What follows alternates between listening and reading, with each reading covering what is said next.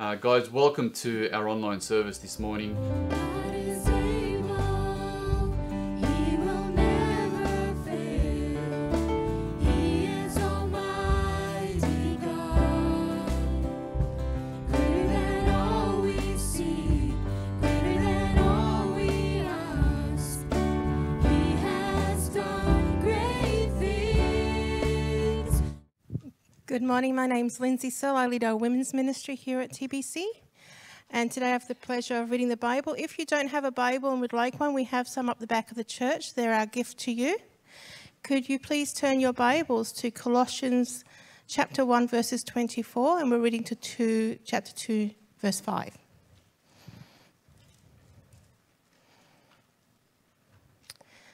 Now I rejoice in what I am suffering for you, and I fill up in my flesh what is still lacking in regards to Christ's afflictions for the sake of his body, which is the church.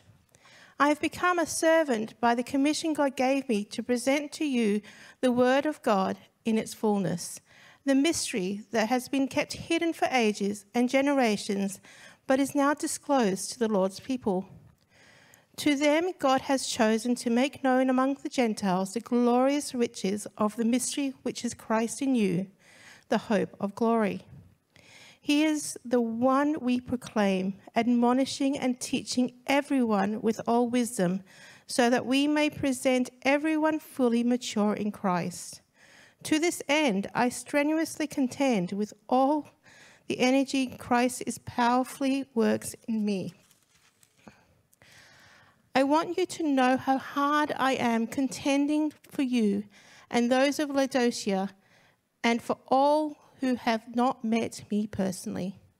My goal is that they may be encouraged in heart and united in love, so that they may have the full riches to complete understanding, in order that they may know the mystery of God, namely Christ, in whom are hidden all treasures of wisdom and knowledge. I tell you this, so that no one may deceive you by fine-sounding arguments. For though I am absent from you in body, I am present with you in spirit, and delight to see how disciplined you are and how firm your faith is in Christ.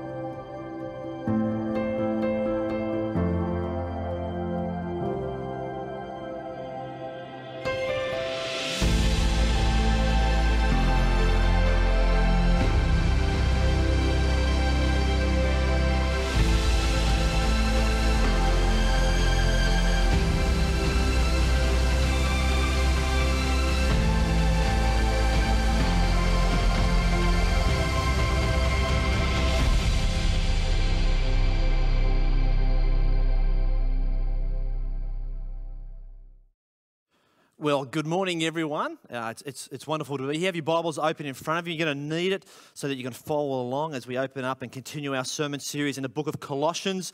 As we've got a bit longer to go through it, we're being captivated. It's called Captivated, as we're captivated by Jesus and how that shapes our life. Next Sunday, we've got a guest preacher coming, a lecturer who actually has written commentaries on the book of Colossians, who's really someone who's spent, I suppose, years in the book, and he's going to come and he's going to open up God's word for us next Sunday morning and Sunday night. So please encourage you, make sure you're back here next Sunday as we continue our series in the book of Colossians. And let's ask God now to help us.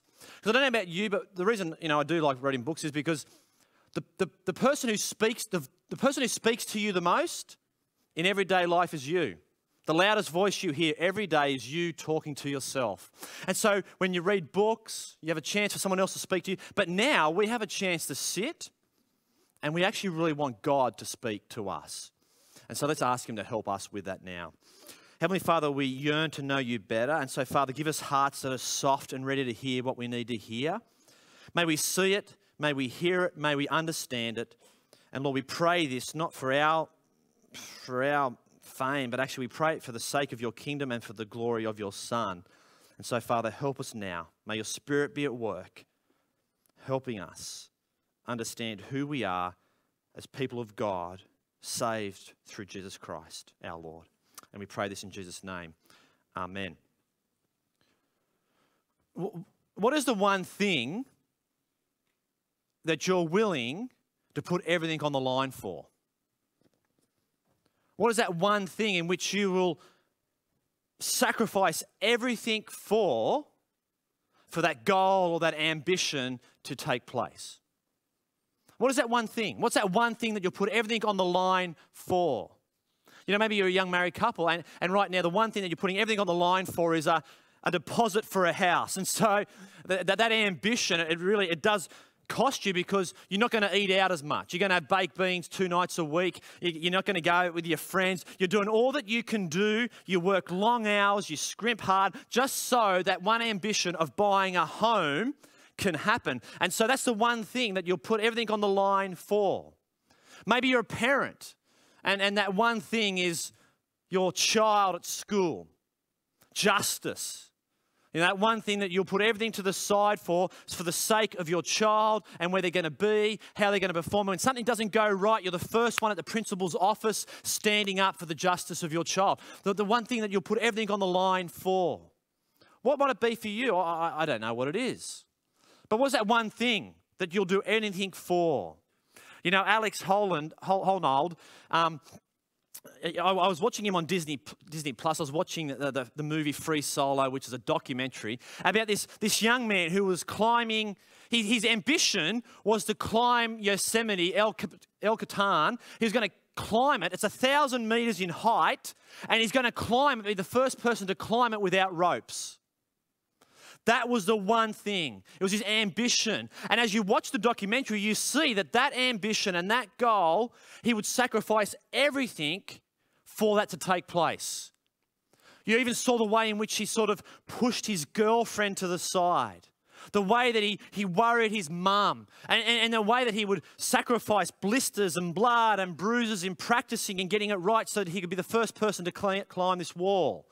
In fact, they even asked him, are you worried about dying and what it will affect your family? And he says, I'm not really worried about that, but I've got one thing in mind. Now, Alex is a unique individual. He's not like us in the sense that we probably don't have, he has no fear of heights, whereas you and me probably wouldn't do what he did. But what's that one thing that you'll give up everything and you'll put it on the line for? What's that one thing that you'll do in life?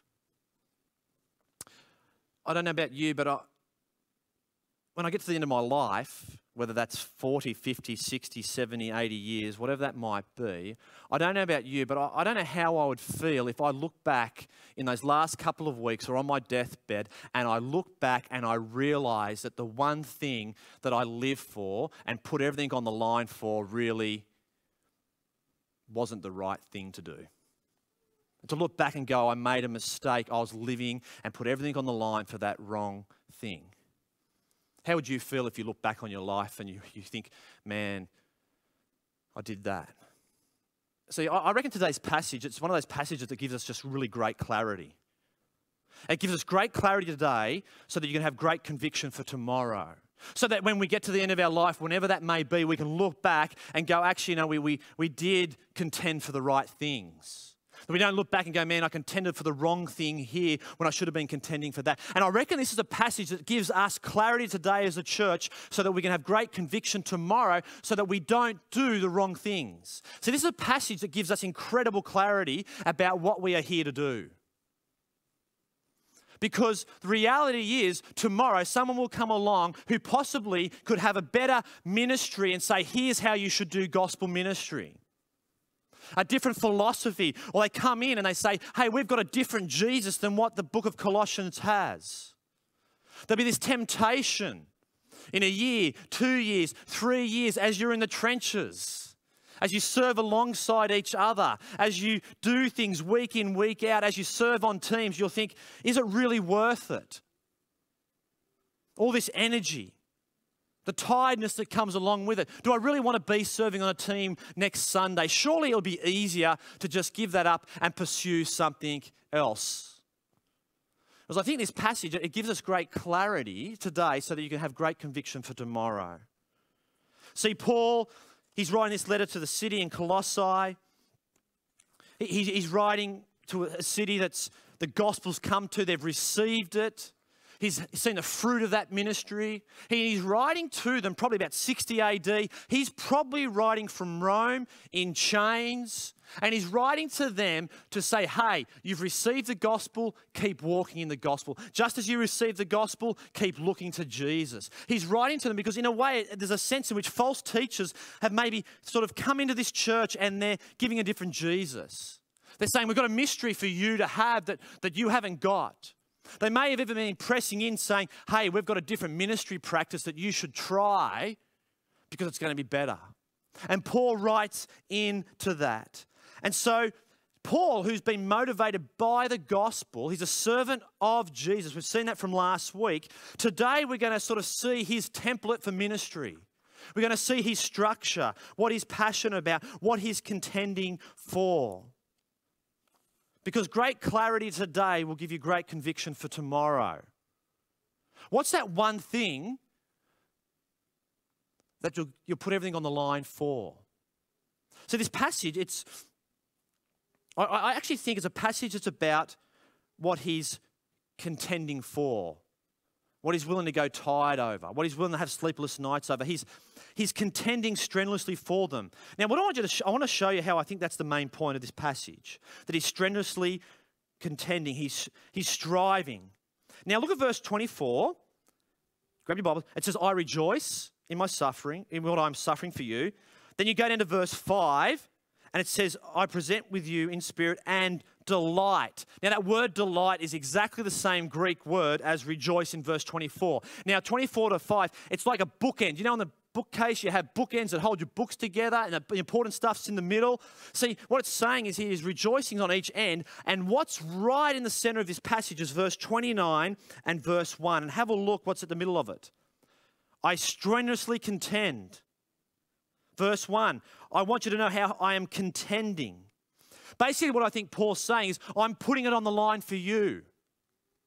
I'm putting it on for you guys. I'm strenuously contending for you. And I think that's really even what he's saying in verse 24. I rejoice in what I'm suffering for you, and I fill up in my flesh what is still lacking in regards to Christ's afflictions. Why? For the sake of his body, which is the church. Now, here's what Paul's not saying. Some people will say Paul's saying here in this moment that filling up of Christ's afflictions is that Christ's sacrifice wasn't enough. That there is something that you and me have to add to the finished work of Christ on the cross. That's not what Paul's meaning. He's not saying that what he accomplished at the cross we have to add to be saved. No. Here's what I think he's saying in a moment. Because the context tells us from last week that that's not the case. Verse 20, verse 22 of chapter 1 tells us that Christ's sacrifice was sufficient. Jesus on the cross shouted out, it is finished. There's nothing else to be done. And so it can't be Paul saying we need to do more to gain God's salvation, to gain his acceptance, to please God. No, it's all done. It's finished. So what's Paul saying? Here's what I think he's sort of saying. It's a bit difficult. He's saying, I'm rejoicing in the little bit that I'm suffering because I'm suffering and really I'm suffering for Christ. Do you know, like it was in Acts, you know when Jesus said to Paul, Paul, why are you persecuting me? And you think, but hang on, Paul's persecuting the church, not Jesus. But Jesus is saying, I'm so united to the church that when you persecute the church, you're persecuting Jesus. That when Paul suffers, Christ is suffering. In another way, I think what it's saying is that, you know, when my kids are sick, if my wife is hurt, you know, I would rather take it from them. I'd rather jump in front of the bus than have them be hit by a bus. And I think what Paul's saying is, hey, you know what? I'm willing to suffer a little bit for you guys because of how much Christ suffered for you. I'm going to suffer a little bit because my Saviour suffered a lot. Now, these words are jolting. I find that they confront us because we live in 21st century Western Sydney where suffering is something that's seen that you have to do away with. You have to get rid of it as quick as possible. We live in a mindset where we are the highest thing for life is comfort, financial security, well-being and your health. A mindset that rejoices in our blessings of our financial security, having a good time and living as an individual how I ever want to live. But see, Paul doesn't go looking for suffering. He doesn't push it away. But he also isn't someone who's disgruntled and bitter about it. He actually just sees that he's willing to suffer a little bit because his Saviour suffered a lot. He's willing to play his part in suffering because that's just a part and parcel of what it is until Christ returns. And check out what he's putting it on the line for in verse 29. See? He's putting it on. How do we know he's putting it on the line? Because he's strenuously contending. It's a word called toil. He's going physically tired. It's physically and emotionally draining. I don't know what he would have looked like. I imagine what Paul would have looked like after so many years of ministry of being beaten and bruised and all that. What would he have looked like? But it's a sense it's saying, hey, I'm toiling for you guys. And what's he doing that for? What's he putting it on the line for? Is he putting it on the line for some incredible, well-gifted marriages? Is he putting it all on the line so that you can have the ideal job? Is he putting it all on the line so that you can build your ego and have your identity surrounding around you through ministry at church? Is he putting it on the line so that you can have your egos and your goals and aspirations on an individual level met? No, he's actually putting it on the line for their maturity. Great clarity today so that we can have great conviction for tomorrow. And suppose we aren't Paul, so don't hear me wrong. We've got to be careful how we read in some of these verses, but we're not Paul. We're not the Apostle Paul who's been given this task at this moment. He was given that. However, we too have been given a very similar task. And so I'm going to ask a question today. Are you willing to put it on the line?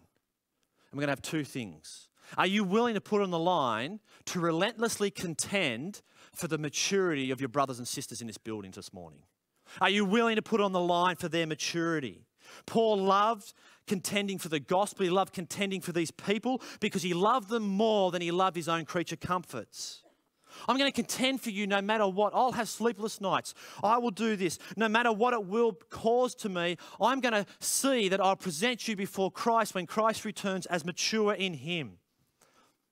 And I reckon we've been given something similar. Matthew chapter 28, go and make disciples of Jesus.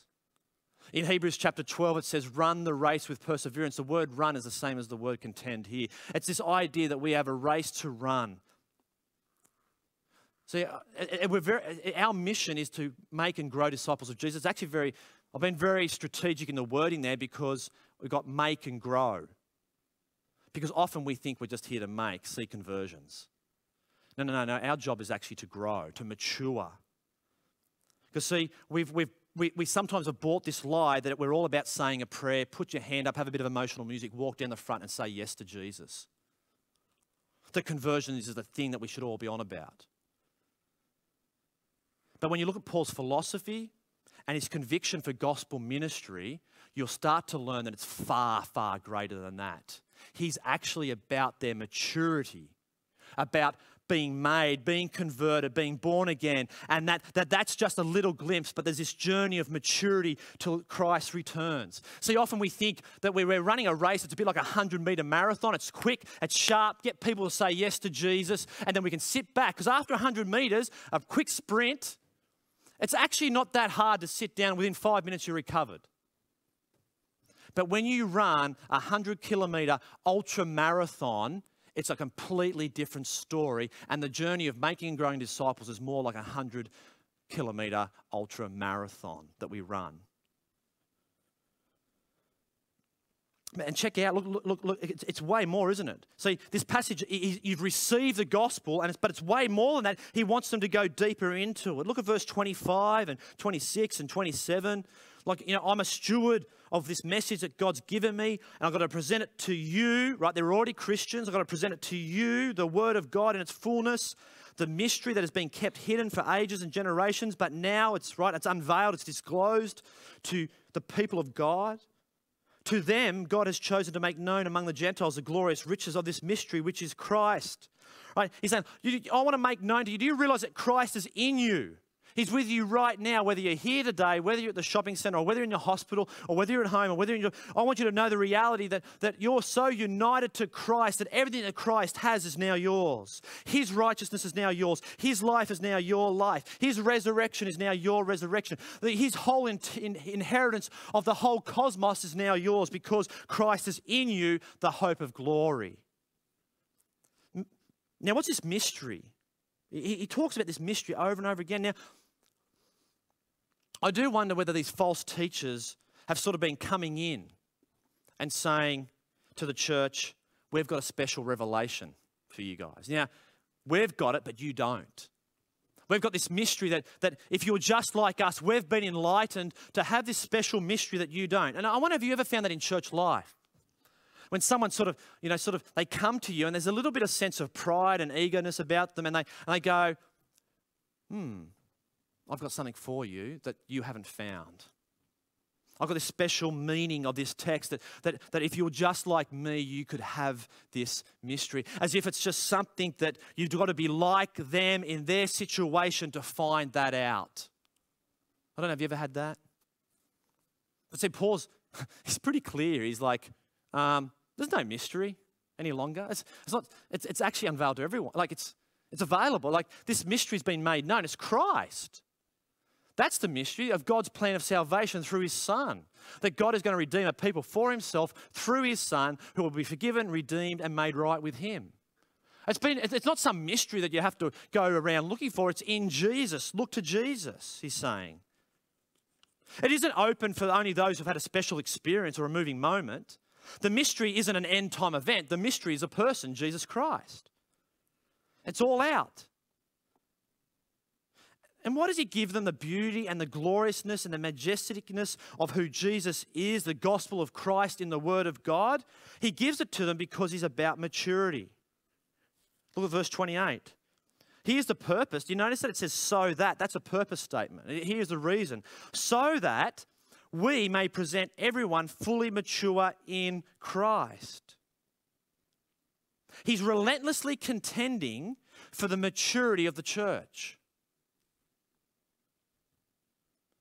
Maturity matters. Seeing people come to Christ is only a small bit of that, and it's the beginning of what we are called to do. We are never finished to that task. Sometimes people will say, like in years of ministry, people come up to you and they'll say to you about someone, hey, that person's really mature. They say, you should watch that person. There's someone who's very mature. They show the attributes of maturity. And you go, okay, that's good. And so what you do is you watch them. But over time, I've started to realize that sometimes what people mean by, I've noticed maturity in that person is, it's more their Bible knowledge. It's more that they can quote a verse at any moment and they give it to you.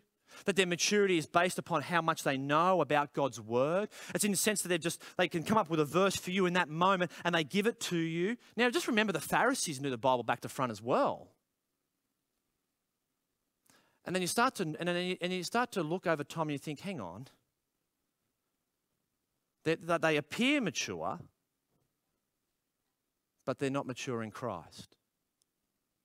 They have great morals, they have great living, they sort of appear to know the Bible, but what does it mean to be mature in Christ? Well, later on in Colossians chapter 4, it talks about Epaphras seeking their maturity and fully being assured.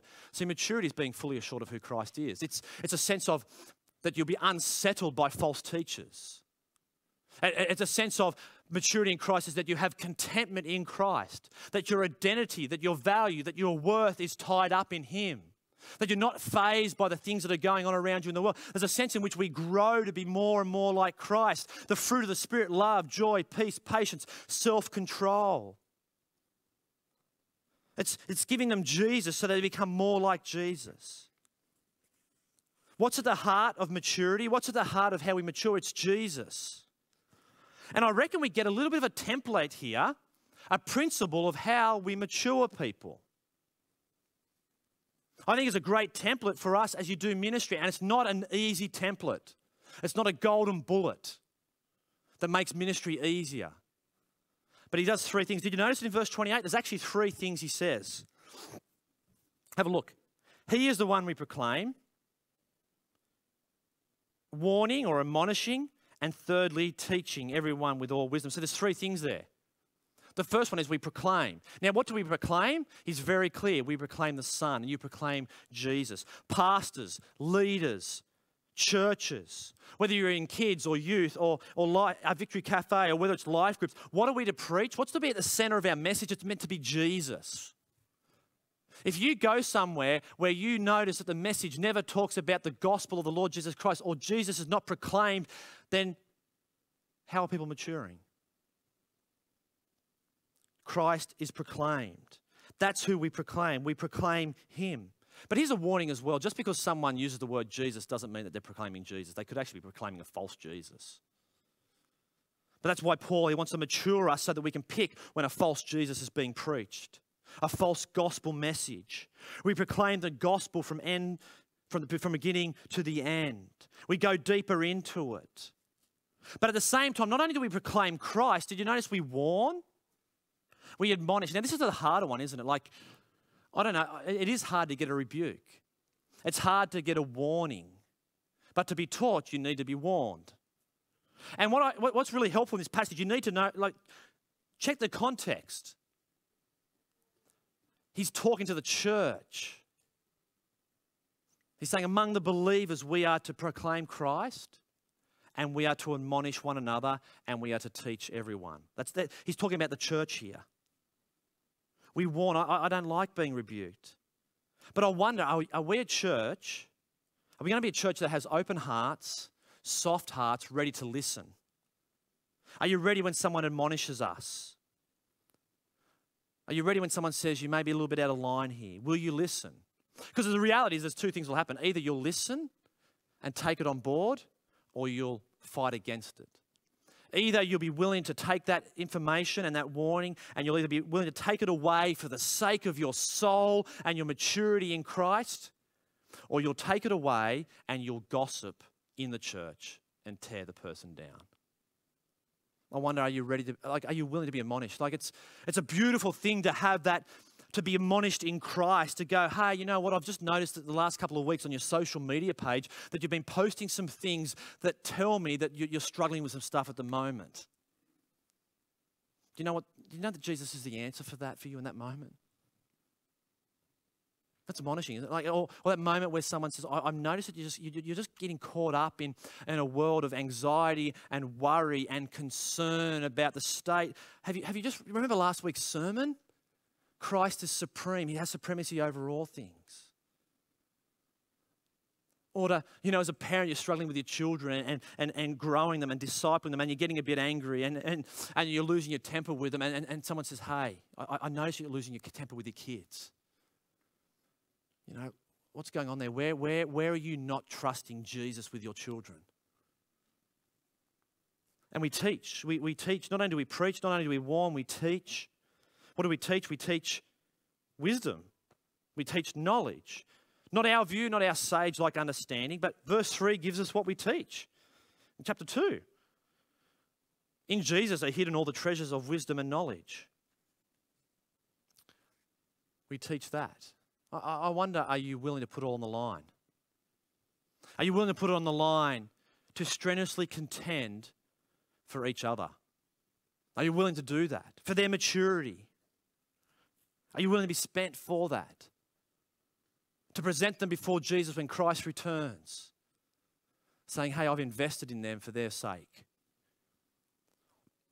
And I think this content, putting it on the line here, I think some of you know what it's like in a different situation. I think some of you who are first generation here in Australia, you may know a bit of what Paul's sort of strenuously contending for here, of putting things on the line. You've given up your culture, you've given up your family, you've given up your job, you gave up your country, you gave up your culture and your understandings and things, and you brought all your family to Australia. You put everything on the line so that they could have a different life, so that they could have a different future. And I reckon, in a way, if you felt that, you're starting to feel what Paul's feeling for the church, putting it on the line for them. And why do we do that? Because we want to see each other mature in Christ. Now, you might be here today and you think, and you're not a Christian, you're not a follower of Jesus, and you sit like, oh boy, I came here to find out how good Christianity is, and it's like, boy, I've got to strenuously contend, and you just feel like, boy, that's too much for me. Well, let me just assure you that this motivation for strenuously contending for each other doesn't come from religion. It doesn't come from a place where we're doing it to please God. It's not coming from a place where we want to work towards getting our salvation from God. No, this motivation comes from Jesus himself. The motivation to do this comes because we believe that Jesus put it all on the line for us. That he, in the Garden of Gethsemane, as he said to his Father, he knew what was coming his way. He said, Father, take this cup from me, take the wrath, and if it's your will. But it was God's will for his Son to go through it. And so Jesus went through it. That in a way that the Bible depicts that his sweat, it looked like blood sweating from him. The anguish that he was whipped, he was beaten, he was nailed to a cross. That the darkness showed the darkness of him being separated from God. And it's that motivates us, because we've been forgiven, redeemed and reconciled, and we are dearly loved because of what Christ has done on the cross. That he gave up his heavenly palace so that we could gain his heavenly palace. So the gospel is good news about what Christ has done. And that's what now transforms our lives, to seek contending for the maturity of each other, to be more like the one who has rescued us. And so I want to ask the question, are you willing? Are you willing to put on the line to relentlessly contend for the maturity of each other? And then finally, are you willing to contend for the protection of our maturity? See, Paul here in this passage is writing to protect them, to guard them, so that they're not deceived. Look at verse 4. I'm telling you this. I'm telling you that all this treasure of wisdom and understanding, that namely Christ is this mystery, I'm telling you all this so you're not deceived. I want to protect you. I want to guard you so that you know the real deal. That you know the real Jesus, not a fake Jesus, so that you won't be taken left and right by the new teachings that come along every couple of years, but to be certain about who Christ is. He wants to protect their maturity by giving them Jesus. As you heard earlier, we enjoy caravanning, and last year when we were caravanning, having a couple of weeks off, we're up at Hastings Point, and at night time, about 5:30 at night, I often head down with one of the boys. We'll take the fishing rods and we'll just go down to the inlet, this little bridge, and we'll go fishing for flathead. But this day, I'm throwing these lures out in this little sand bank. There's this little hole that flows in, and I'm trying to get flathead, and I caught, with every throw, I was pulling in these fish that are about this big, right? And I pulled them in, and I thought they looked like tailor. So tailor's a species of fish, or a model of fish, like it's a tailor. And I thought, this would be good to eat. And so they looked like tailor. I pulled 3, 4 in. They looked like tailor. So what do? I do the right thing. I check the government guidelines on how big the fish has to be to catch, I looked, okay, it's a tailor. It says it's meant to be this size, and it was like a couple of centimetres over. So I'm like, yippee. I gutted them. I scaled them. I took them home, and we ate them for dinner. Like, it felt right. It looked right. The gut told me they're tailor, they're the right thing to do, and I should eat them. Later that night, I thought, I'm just going to look up the photo of what a tailor looks like. And I thought, because you have this moment and you think, and you go, oh, crikey, I hope I haven't fed them poisonous fish.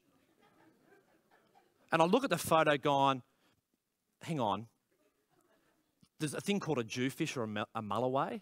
And really, all you notice is there's only just a difference with the tail and a few fins. And so I thought they were tailor when they were actually mulloway. And for mulloway, I've had to repent because mulloway have to be over 70 centimetres a catch. I took it home like this, and we killed, they're probably an endangered species, and I've probably extinct them. But that was that. Like, see, it felt right. It looked right. I had the gut feeling thinking this was the right thing. But it wasn't the real deal. See, it wasn't until I really examined the photos of the real deal that I go, that's not a tailor, that's a mulloway. And Paul, you see what he's doing? He just, again and again, the Colossians are going to tell us, he's going, I want you to grow in your understanding of Jesus so that you're mature and that you're protected. He relentlessly contends for their protection. Why? Because in Christ are hidden all the treasures. Do you notice that? All the treasures of wisdom and knowledge. I suppose it's a good question to ask. If people were to walk into our youth group, or if they were to walk into our kids program or Victory Cafe, if they were to walk in here on a Sunday, would they see that Christ is at the centre? Like that's who we proclaim, that's who we warn, that's who we admonish in Christ, that we teach Christ. Do they see that that's what we're all about?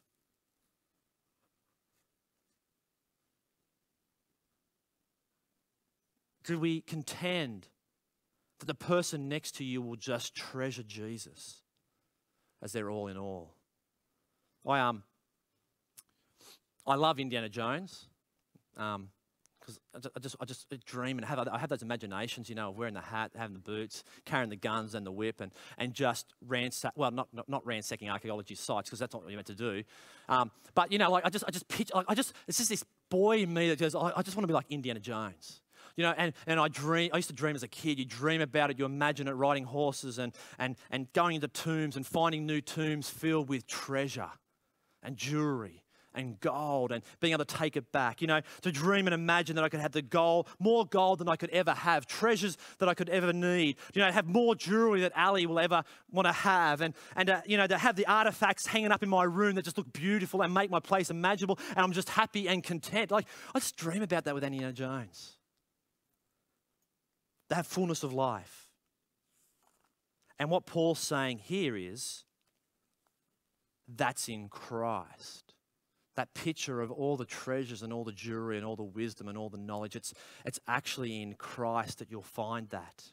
Happiness, contentment, life itself, breath, wonder, beauty, all you could ever imagine is found in Him. See, Paul doesn't want them to stop maturing. He doesn't want to stop them maturing by taking on these false teachers, the lessons, or to slip away from the one who holds the universe together. Because see, if we're at Toonie, we are actually a church about maturity. We're about seeing people converted, finding Jesus, and we are on about maturing the people of God. It's a key thing that we're on about, to mature. We're not here to entertain. We're not here just to put on a great show for you so that you feel happy about it. No, we're actually here that you'll treasure Jesus and that you'll mature in Him. And one of the ways, like a church our size, one of the key ways in which we want to grow and establish a culture of maturity is actually in our life group ministry. That's one of the ways that you can mature.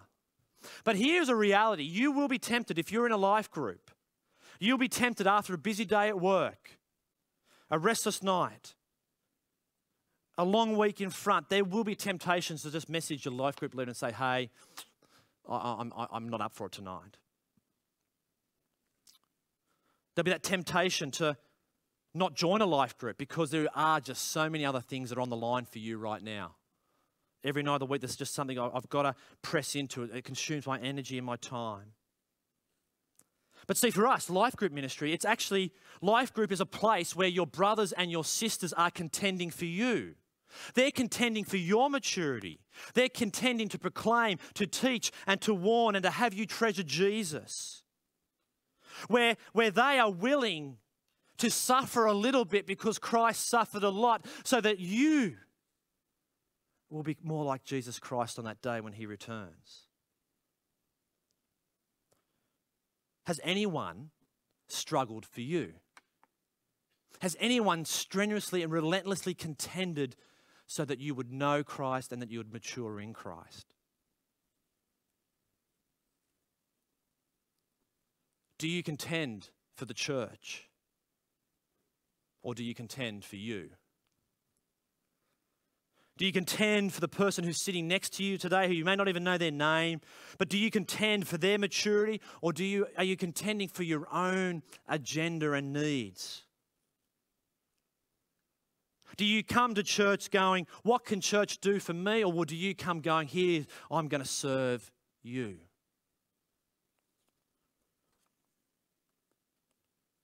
Like, do you serve in ministry, whether it's kids or youth or Victory Cafe or wherever it might be? Are you serving there with your own agenda, having your own plans and your own vision of what you want to see them happen to them, that you think's best for their life? Or are you actually there to contend for their maturity to know Christ and to treasure Christ.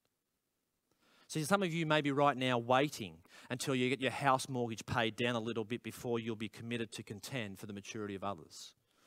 Some of you might be waiting to finish degrees, get through university, and then I will start to contend for the maturity of others. Some of you may be holding off going to Bible college because it is going to make you uncomfortable at home. It may mean you're not around home as much as you used to be.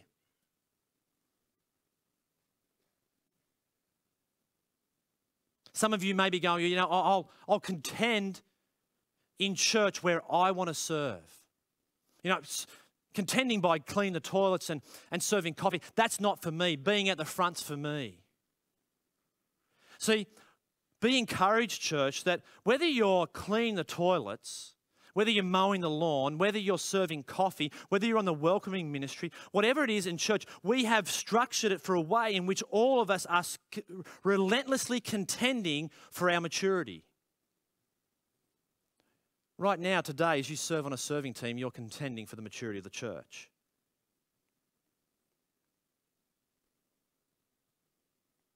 And how do we do it? Do we man up? Do we build resilience in a way that's macho and masculine? Well, I think the answer's in the text. In verse 29. It's not something we do because you've bought into a world of the masculinity that's being presented about, you just got to bubble wrap yourself. You've got to become resilient.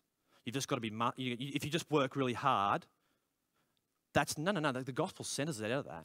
Or maybe on the other side and it's sort of like, I'm white collar and, well, I just can't see myself sort of doing that strenuous, continuous mold. No.